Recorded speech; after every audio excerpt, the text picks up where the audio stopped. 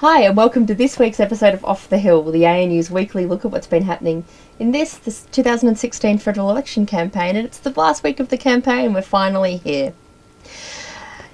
Joining me today, as always, I've got Dr. Andrew Hughes, political marketing expert, and with me on my left, I've got Maria Taflaga, who is an expert on opposition parties and how they make policy, particularly in Australia. So we've got a lot to talk about today.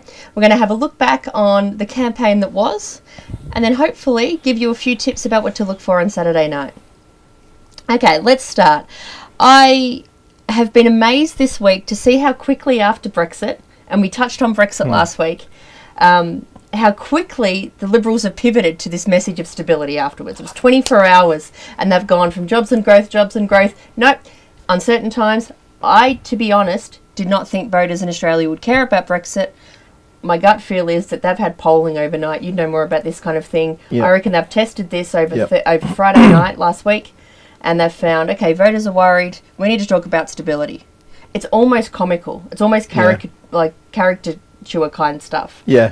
The extent to which they're emphasising stability now. They've literally picked up this message of stay on message. I don't know. I think they've been talking about stability for the entire campaign. If it's not, don't vote for minor parties, the greening of Labor, don't change horses in midstream. I think this is just the sort of cherry on top for them. Reminds everyone about economic management and that we're a stable pair of hands. Don't trust the irresponsible Labor Party. That was so nuanced, though. Was it? Well, compared to what it is now, right?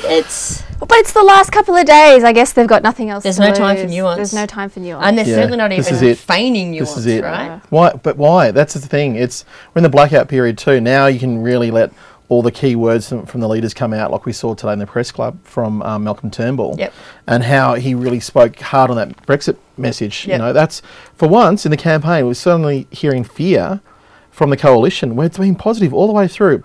Remember, we're in blackout period. You can't run an ad on this. So what they have to do instead is get you to imagine the fear. And I think that's been a really key part of the last few days. I wouldn't have thought about that, and you've enlightened me, Andrew. I'll give you that. Hang on, I'm having a heart attack. We'll mark this moment. And it's gone.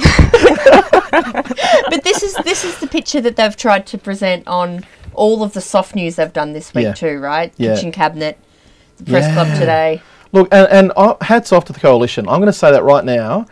For my money, they've run the best campaign out of all the parties, this election. They really have. It's been strong all the way through. So what do you think are their specific strengths and weaknesses? Consistently positive. They haven't engaged Labor on Labor's areas of brand strengths, dare I say it as a marketer, but they haven't really said anything to give Labor that traction they've been looking for, momentum they've been looking for. They haven't been sucked into a fight.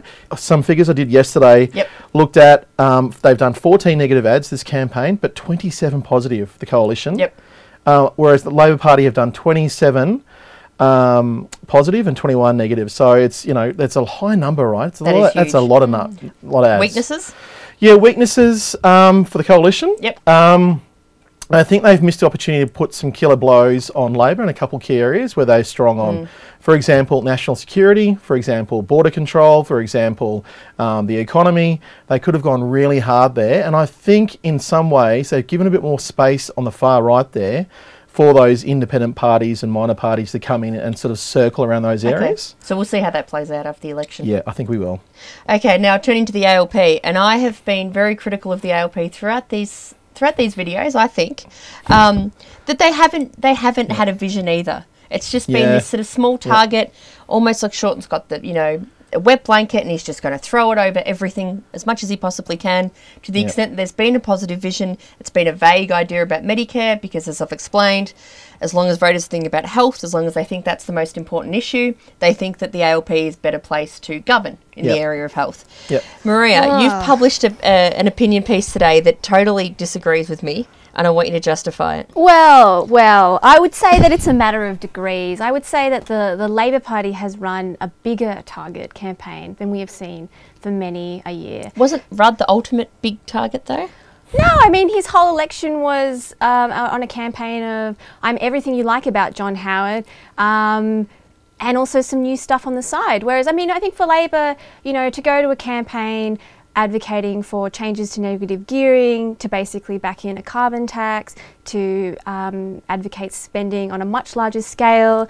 You know, they're basically arguing for greater intervention by the state into people's lives. Like, Labor values. Labour values, absolutely. And they've given us a lot more detail and taken a lot more risks than oppositions have in the last couple of elections. Again, you know, going to the polls with a policy to change negative gearing, a giant shibboleth and bugbear that has been in the too hard basket for 30 years. I'd say that's a little bit brave.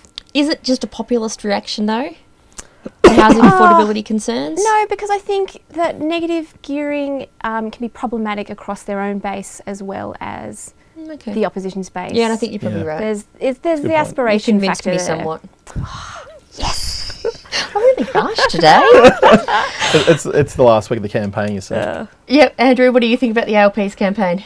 Look, disappointed from the word go, because I would have thought that having started the campaign saying we've got 100 positive policies, why not then run a positive message after that saying, look, this is linked into our 100 positive policies, as it were. Is the bus positive? Maria, what do you think have been the strengths and weaknesses of the ALP campaign? Well, I think for the ALP, it's reminding everyone about why they may have ever voted Labor in the past. So it's a return to brand, to use Andrew's language. I know. Yes. Yes. Surrounded by This day is epic in my book. Epic. But yeah, you know, it's reminding everyone of, you know, Labor values, putting people first, spending measures. That's what they do best. So, yeah. The weaknesses? Who trusts them to add it all up? I think they've struggled on the economic credibility front, and I think that's the problem for Labor. But they always do. They always That's do. an eternal Labor problem. That is their eternal problem. So, well, let's talk about costings. Yeah. I know none of us probably want to.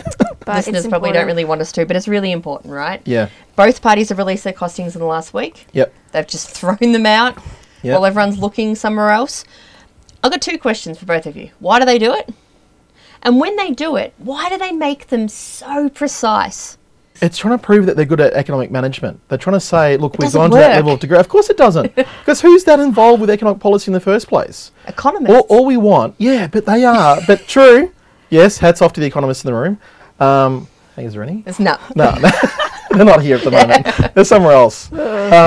But looking at how they've done their costings, you think, okay, this should be a key part of your strength, right? Your brand strength, if you're the coalition, is, hey, we do the economy. That's what we do. But all they've done here is the minimum That's necessary, it. right? And Malcolm Turnbull comes out today, and it's on Kitchen Cabinet for those people who haven't seen it yet, where he talks about the fact he regrets how he put everything on the table when it came to tax reform, because it made him seem like he wasn't organised and he wasn't in control. It's like going, oh, hang on, I can't do it. I'm just the Prime Minister. You guys decide what it should be. And they had to get that credibility back somehow, and Labor missed that chance to really go after them on that. And the costings certainly haven't helped. So why so precise? What?